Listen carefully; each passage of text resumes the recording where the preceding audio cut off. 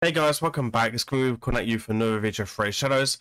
Welcome, hopefully having a great week and hopefully looking after yourselves and having I suppose, interesting week with all the changes that are about to happen today with Hydra, and we are a bit uncertain with what's going to happen. But going forward on today's video, we're going to talk about something totally different. The meta is shifting in the arena, not just in the live arena, but overall. And I want to share with you some secrets today on two parts. So today will be about the meta champions that are coming to meta recently, and we're talking about bomb champions. Now, you guys know I've been a big fan of bomb champions for a couple of months now. So we're talking about Dark Smiles, Nishak, Lord, Shazam as well. There's other strategies as well, which I won't be able to showcase because I don't have them champions available, but I will briefly cover in today's video in type of bomb strategies that you could also do overall. So why are bomb champions just coming out of the woodworks? Well, they've been around for a while, in and out of the meta, probably on like the borderlines of live arena. But overall, because of pinpoint, you can see here now that we have a way to counter sheep, and it's not too hard to build bombs. Now, to get the best utility out of bombs, you do need a bias, and the reason why our bias is so key for this is because she's able to play the 2D buffs that most bomb champions need. I say most because Dark Smiles does not need increased attack. We also have increased accuracy as well, which is pretty insane. I will be dropping another video today talking about a few ways to counter bombs across all arenas and my recommendations, etc. I wasn't going to do one, but I wanted to share a way because people are saying bombs are broken and that it's just basically they're too strong and should be nerfed. I disagree. I don't think bombs are too strong. They are very strong. There's not hiding it, but there is a lot of ways to counter it, and I will drop a second video in that today, which you can go ahead and check out in my channel. As you guys know, I won't be showcasing it today in the arena, in live arena, the bombs, but you can go ahead and already check out another video that dropped last week.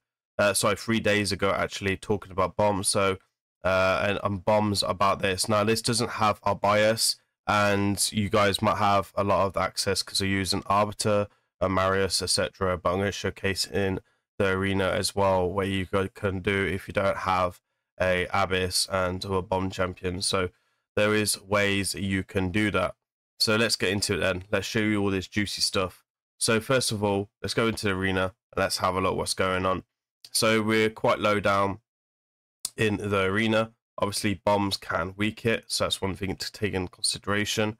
And there's a few things that we can do. So let's just break down the basics of bombs. Well, bombs 9 times out of 10 need increased attack and increased accuracy. The reason why you need increased accuracy is because high resistance is a problem, and Mephala and Pythian and UDK are very good for that. So accuracy aura can also help. So there is bombs champions that do have accuracy aura. You also have champions that we all can access that have increased accuracy and accuracy aura. So you can see here, he has no speed lead, so it means that we can come in with accuracy aura. We don't have to worry about affinity, so we're going to come in with Arbiter, and then we can just come in with 2 other bombs. Now, it is worth noting my Lord Shazam is not maxed out yet, but it is one thing that I should generally try to do. You can see here I've got Gaius down here in the bottom because I'm going to go ahead and max him out later, and like so. So this should be a high resistance team from what I'm seeing. And yeah, so Arbiter is going to be key. So you're going to see that increase accuracy come up. Sorry, that increase attack, which is going to what you need for your bombs. You want to try not to strip if possible. But you can see there, we land it even on Mephala. We do get counter attacks, which is what you kind of want to see. And you can see there already that the bombs are basically gone, right? And then we can basically blow it up like that. You can see that is a very, very, very lethal combination, right? We also have a speed aura here as well.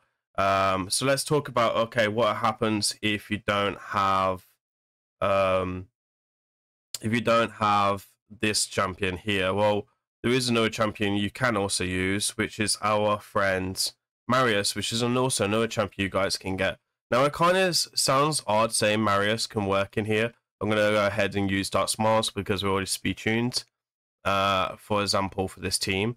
It's kind of odd saying Marius, but our Marius has the increased accuracy, right? Which is, again, something that I've tried to speed tune in all my teams. So with Marius, we're going to come in with the increased accuracy. Obviously, you can place a stun.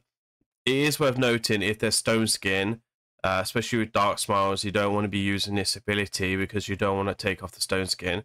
You can just press the A1, land enfeeble, and use that as like a, I suppose, an assurance kind of purpose. And then you'll see here, we're just going to go ahead and bomb like so. And it's pretty simple, right? Like, again, we weak it there, which is not much we can do. We have the increased accuracy, so my accuracy is pretty insane. And then you just hit auto and be like so. Now, Ashlif is still kind of stronger with a Vizier strategy, which I still use, especially like against UDK. I wouldn't say strong, it's just faster, right? So these are the things you can see here. There is starting people bringing these compositions, but again, this is most likely a stone skin team. I mean, a level 9 Duchess on a level 74 account, which is one of the ones. I'm not that high up right now, so you can see that is very powerful. Now, potentially, you just don't need the accuracy up, so you could just go accuracy aura as well. So again, we spoke about Kimmy, who has it. We have Dark Smiles that has it, and then you can go with like a lockout champion, for example, Armad's a Warlord Yumiko, and Yumiko also has accuracy aura. And there's a few champions that you can kind of do this. You can also use Kimmy. A lot of people have Kimmy. She has increased speed and increased accuracy, which is a good way to go. Again, accuracy up is going to be very, very key. Again, want to try and resist. Try not to strip the stone skin if we can. You can see here, I knew that we was going to go first, so that's why we used accuracy aura. Especially if you don't have the OP champions like Abias, for example. Now, I'm not putting out the weaken because I generally try not to get sheeped. That's why I don't put out the weaken, because we've only got 2 pinpoints and you can proc it. I have procced it in arena fights before, which you can do. Now, bombers are very good because you can counter meta champions like Sigford. So champions like Sigford and Nice with block damage, revive passive, the bombs ignore it, right? So you don't have to worry about this at all. You could come in with something like this in classic arena. Now, bombs are easy to build because there's less stats. You don't need a critical damage, you don't need a critical rate. You just need the attack, accuracy, or HP for Dark Smiles, and then the speed as well, right? Bear in mind, you do need pinpoint. Like, you can make this work without pinpoint, don't get me wrong, but it's a lot harder because of sheep, and that's just another thing that you've got to counter yourselves, right? So you can see that very, very powerful way to counter the meta very, very nicely, but pinpoint is the way to go. Now, you could use Ferald as well, don't get me wrong. Ferald might be a interesting way. You do want to be trying to take the Physical Presence again because of the speed aura, but again, if you can use it, it's very good for the accuracy as well, to increase accuracy even more. But again, if you're going against Arbiter, you want to be using that speed aura because you don't want to be losing that speed race. So speed race is another way to counter bombs. Giving you some secrets already for today. It's a second video that I dropped today. Like so, but you do need to make sure you're speed tuned. Now, if you want to get speed tuned, now she's just amazing for this because she also brings the weaken, which increases the bomb damage, Lady M, which is amazing. Anyway, if you do want to make sure you're speed tuned, you want to be going into Jedward website, right? And basically using the arena calculator. Now, that's the only arena calculator that I know of. that is still quite relevant. It's a bit outdated. Kind of wish we had a different speed calculator with mythicals, etc., to make our life a lot easier. But you can also just do some maths and adjust it a little bit, like so. So we can also use like speed into lockout and then use bomb champions. You can see here he's got 2 bomb champions actually as well to face us. We could be a little bit naughty and just bring in Lord Shazam for the extra speed aura, and then we should generally be better. Now, Fierce President only works once, but you can see that I have multiple because of the I have multiple because of Live Arena, right?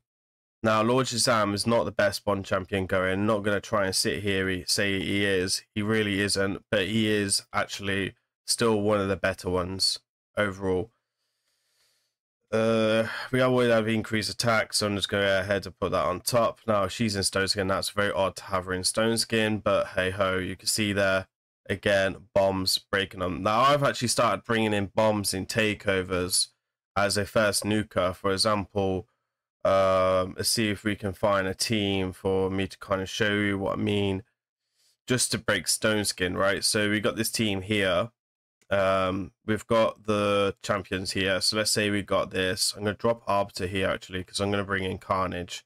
Now, what this allows you to do is I'm going to bring in Marius here as well, just to kind of make this more free to play friendly. He's also got Udicator as well. So these are all 3 champions, because he was a guaranteed at Christmas, and also he was a fusion quite a while ago, but most in-game players will have him.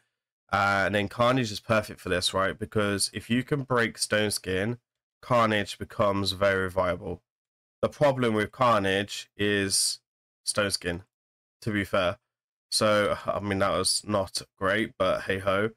You can see there that you can kind of see what I want to try and do. And, yeah, you just wait for the Stone Skin. Oh, I actually just stole the Stone Skin. That was a bit sloppy, if I say so myself. But you can see there, basically, that's what we're trying to do, right? Break the Stone Skin. So let's see if we can find another Go Second team and kind of show you, again, what I'm trying to achieve here. So, again, high resistance team with the Pythian Aura.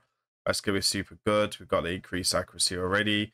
Potentially, you can still resist us, even the increased accuracy, which will be quite hilarious, I guess, is that's a way to go.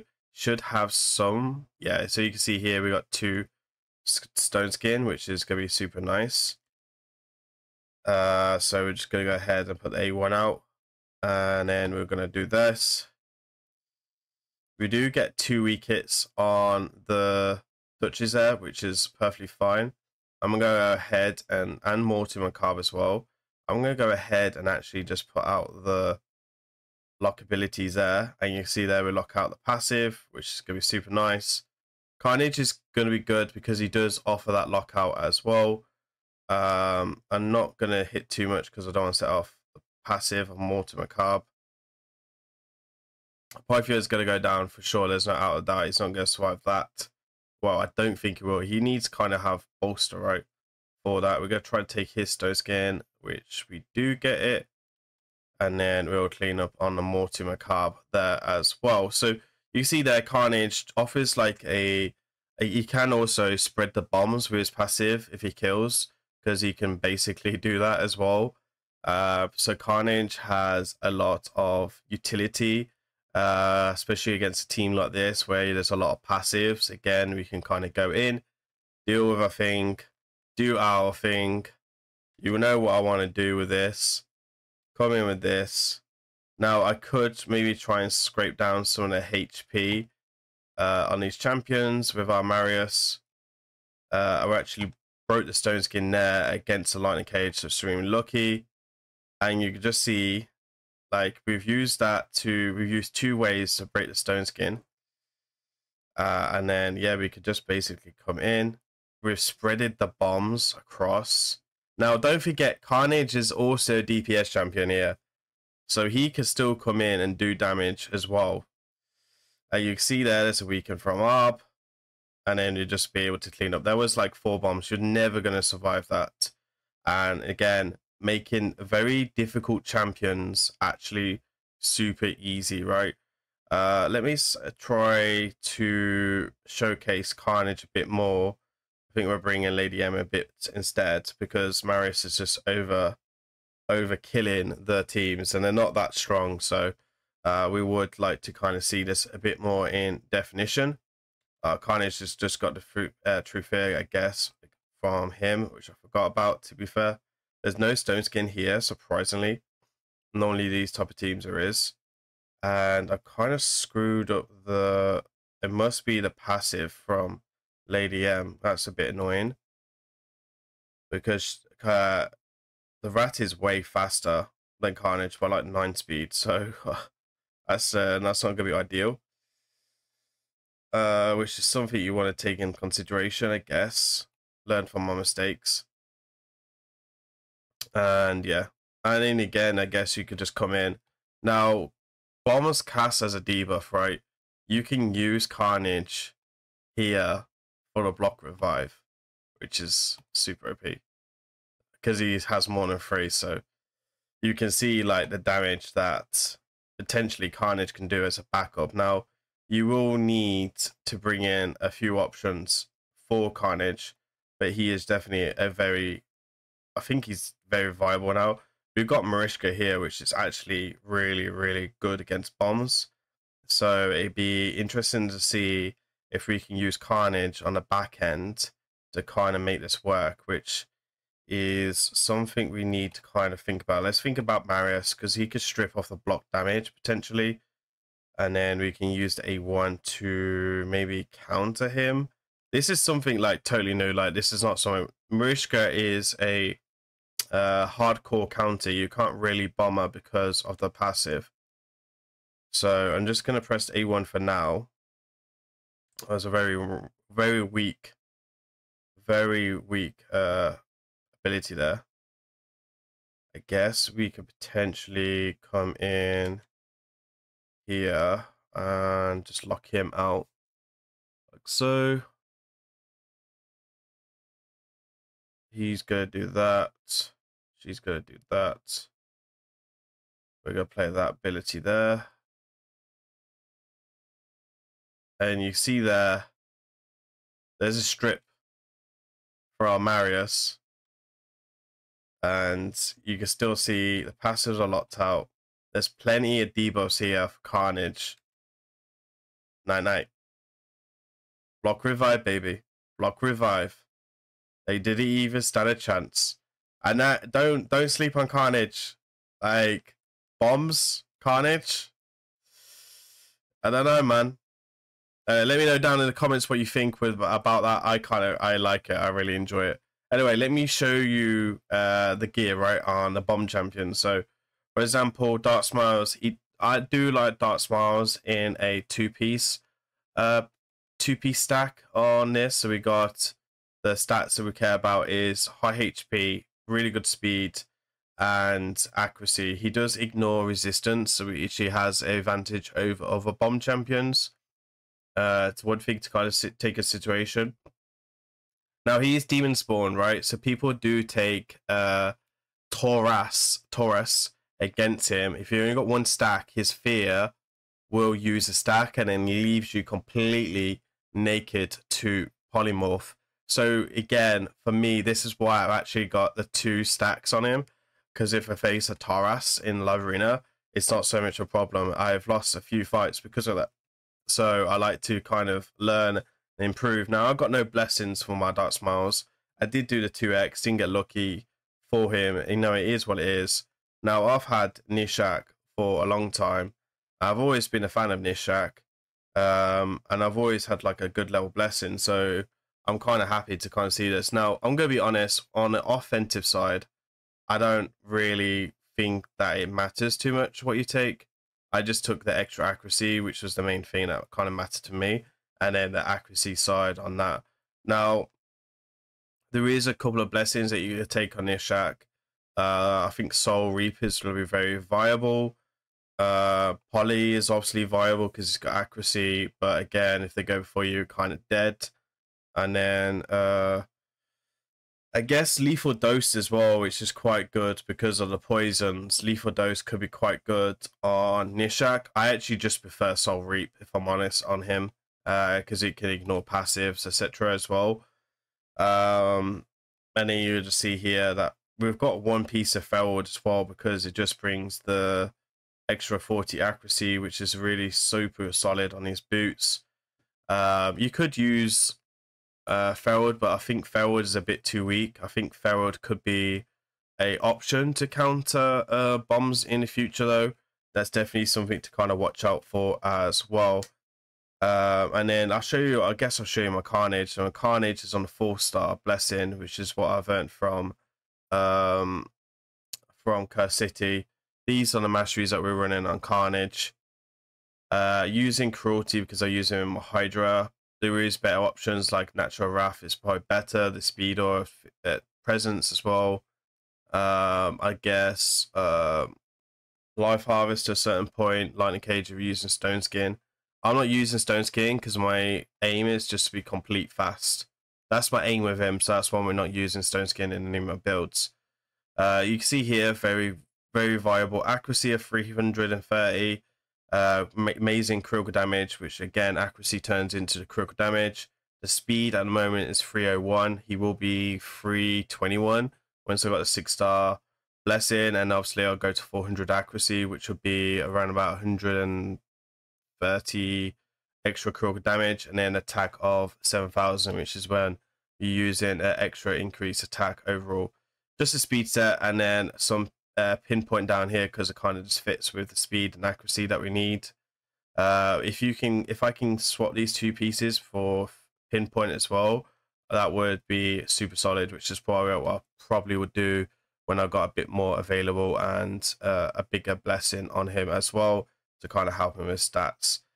I believe that is it today. I'll just show you my Arbiter speed. My Arbiter speed not super fast, but you know, she's my second fastest champion on my account of 396. I do have faster champions than her. But again, it's a very standard Arbiter, and one day I will work on her blessings after CF to make her over 400, because that's what you generally need at a top end arena. That's it for today's video. Hopefully you like this. Please remember to give me a like on the video, hit that thumbs up. It really just helps support the channel. Hit that subscription button as well. It does really help support the channel. I will be dropping another video today talking about counters to bombs, and we'll list it in order. And there's a lot of options viable, which we will talk about in the video today. That's it from me. Please remember to like, comment, subscribe. I've been Grim. Thank you for watching to the end. See you on the next one. Peace.